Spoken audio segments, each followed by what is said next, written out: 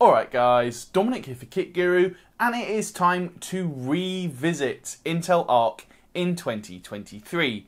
If you cast your mind back to my launch day review last October, you'll probably remember I wasn't especially keen on either the A750 or the A770, simply due to the number of software problems.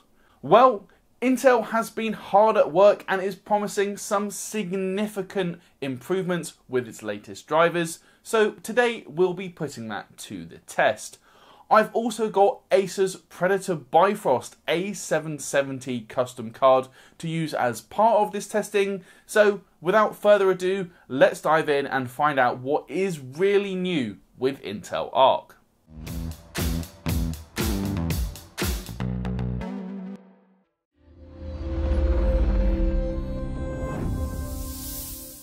Our testing today then is pretty straightforward. First of all, I grabbed Intel's A750 limited edition 8GB card, as well as the Acer Predator BiFrost A770 16GB card, and set about benchmarking both of these GPUs using the 4123 driver, which was the latest from Intel at the time I started testing. To see how far the cards have actually progressed, I also grabbed the 3491 driver from all the way back in October, and that does mean data from both the 3491 driver and the 4123 driver will be included in our charts, and that will look a little something like this. I tested 12 games in total at 1080p and 1440p resolutions, and we've also got comparisons against the RTX 3060 and the RX 6600 XT. All of our testing was done using our regular GPU test system, which is powered by MSI.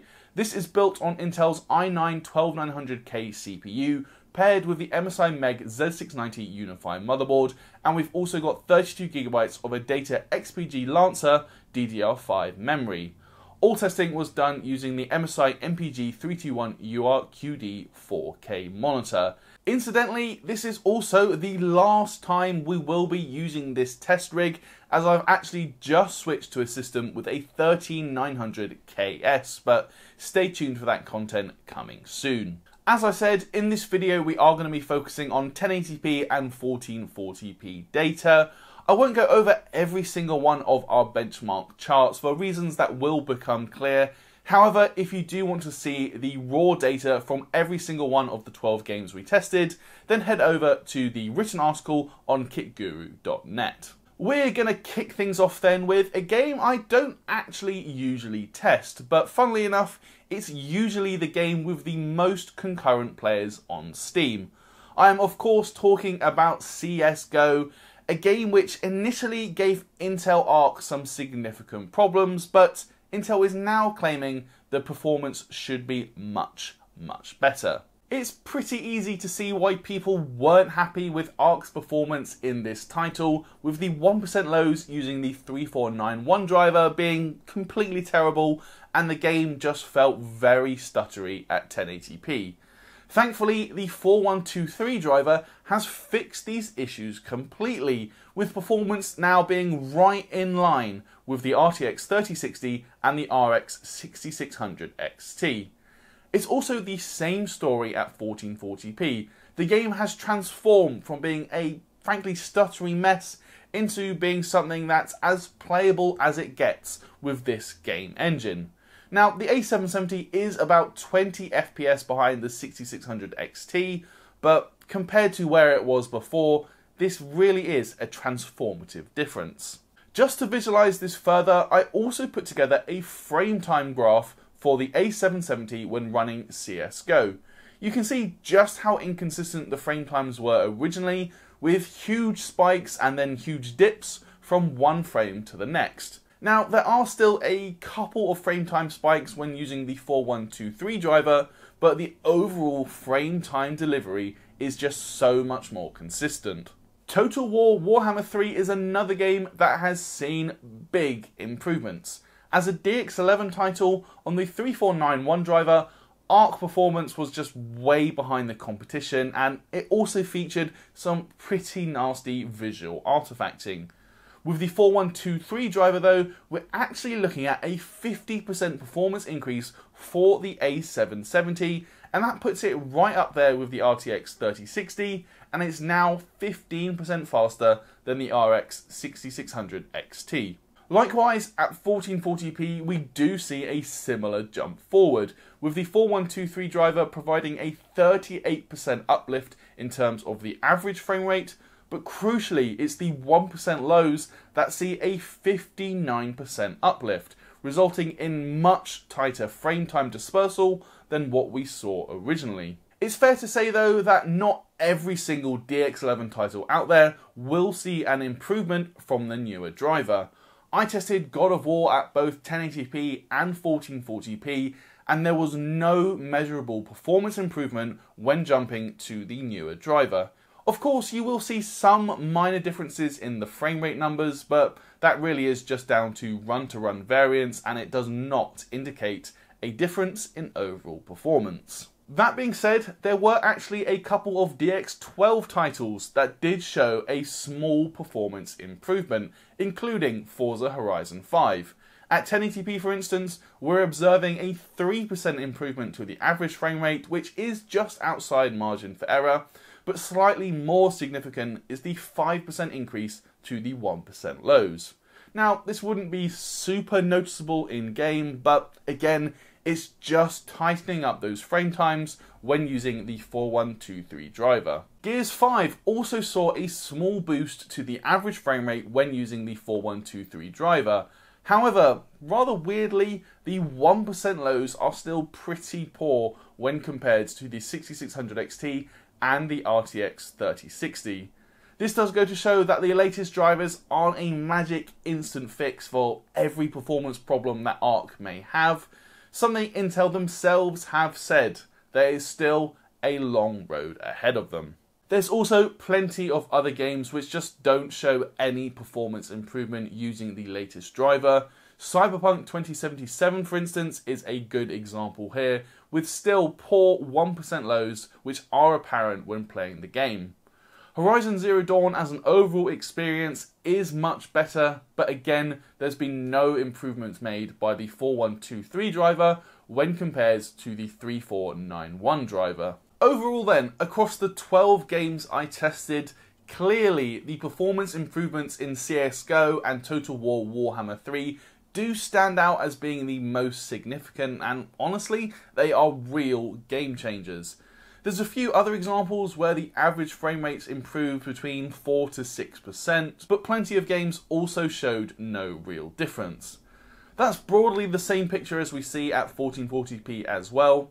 The good news is that no games I tested saw a performance decrease, and I didn't notice any weird driver bugs in these 12 games either. What this means for Intel Arc versus its competition, however, is quite significant. Based on the 3491 driver, the A770 really made no sense against the RTX 3060, as it came in 15% slower on average at 1080p.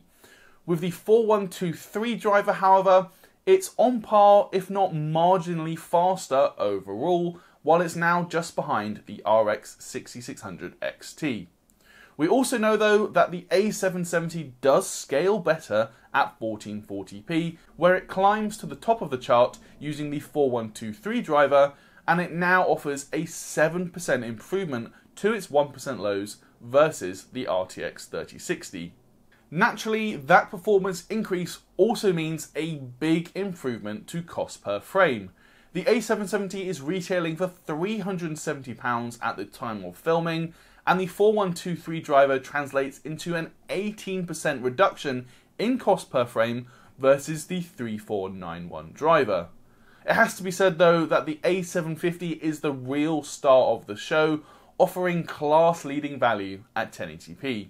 Likewise, up at 1440p, we're now looking at a 19% reduction in cost per frame for the A770, purely due to the extra performance on offer from the 4123 driver.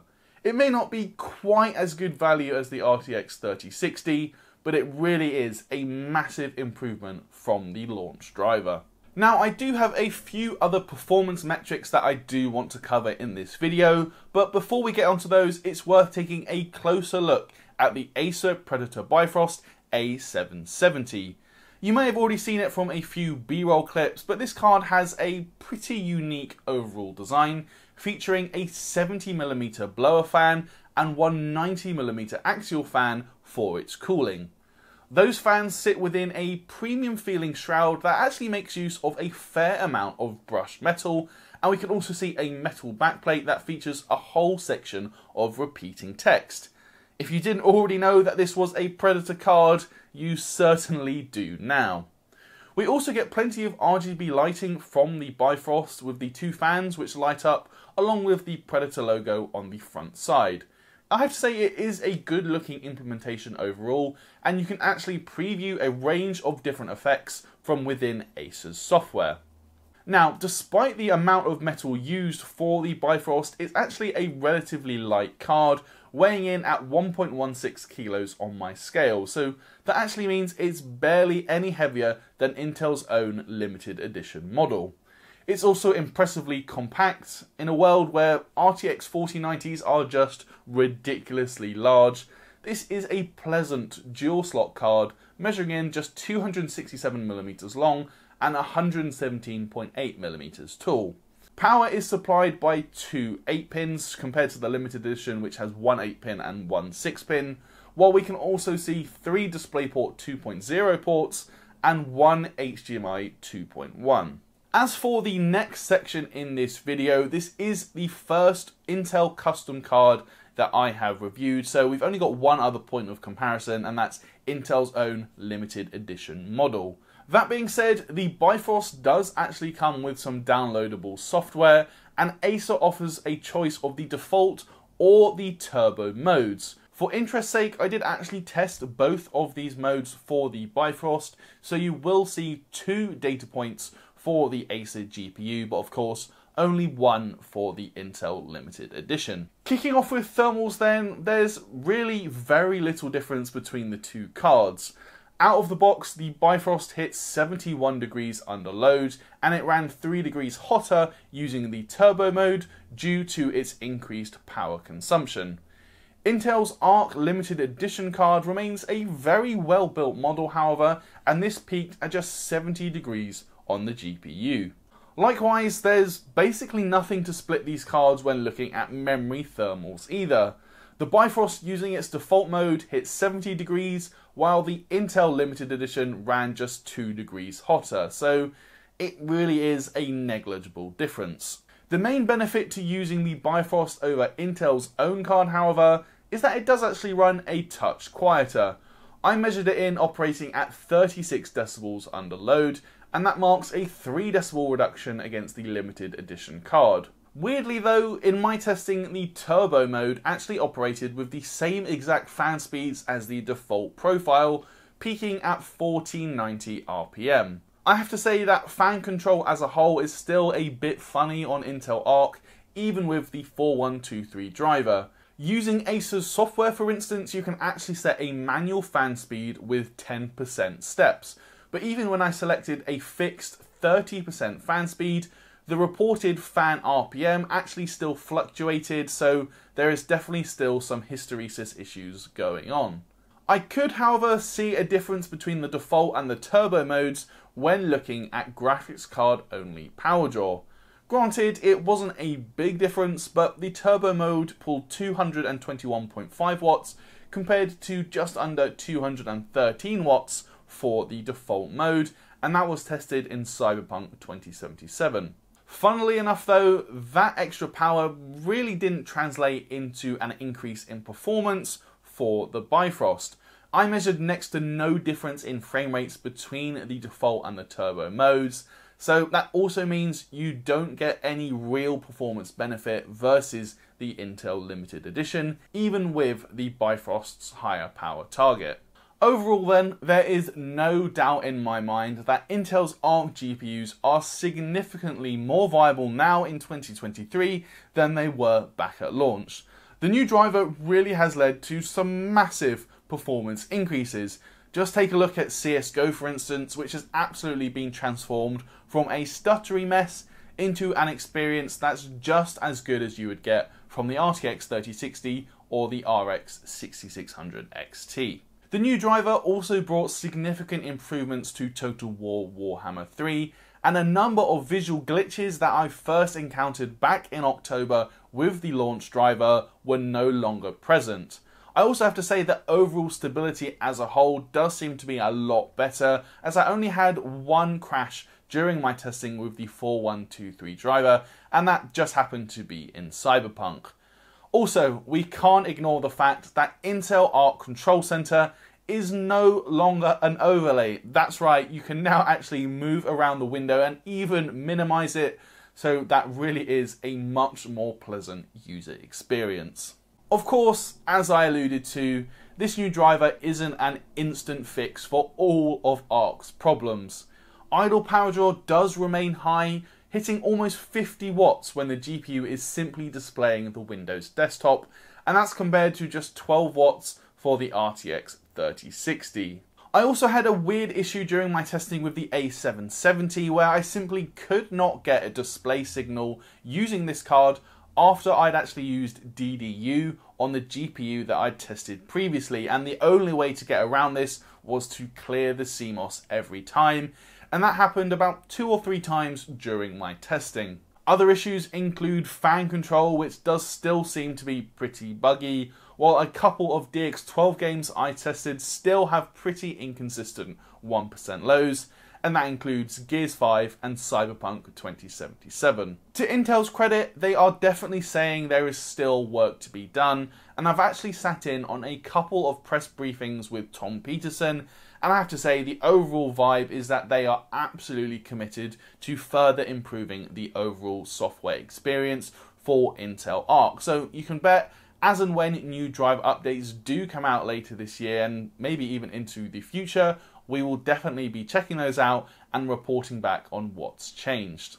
A final word has to go to the Acer Predator BiFrost A770. Being completely honest, as the company's first DIY GPU, it's really not bad at all. Across the board, it is generally a match for Intel's limited edition, but with the Bifrost having one key benefit, that it does run a touch quieter under load. Here in the UK, it's currently listed at £450 on Acer's web store, but there is a £50 instant discount, so it'll really set you back £400. That's actually a £30 premium compared to Intel's limited edition version, and I'm not totally convinced it's actually worth it, as the two are very closely matched. I guess it's just going to come down to whether or not you prefer the RGB or the overall appearance of the Acer Bifrost, which, if you do, it isn't a bad card. Anyway guys, that is going to do it for this video. If you liked it, please do toss me a thumbs up, and as always, let me know your thoughts down in the comments below. Please do subscribe if you haven't already, and ding that notification bell so you can stay up to date when we upload a new video. In the description, you'll also find links to our Discord server and also our brand new merch store where you can pick up a couple of cool t-shirts. That is it for this one though guys. I'm Dominic for Kit Guru, and I'll see you in the next video.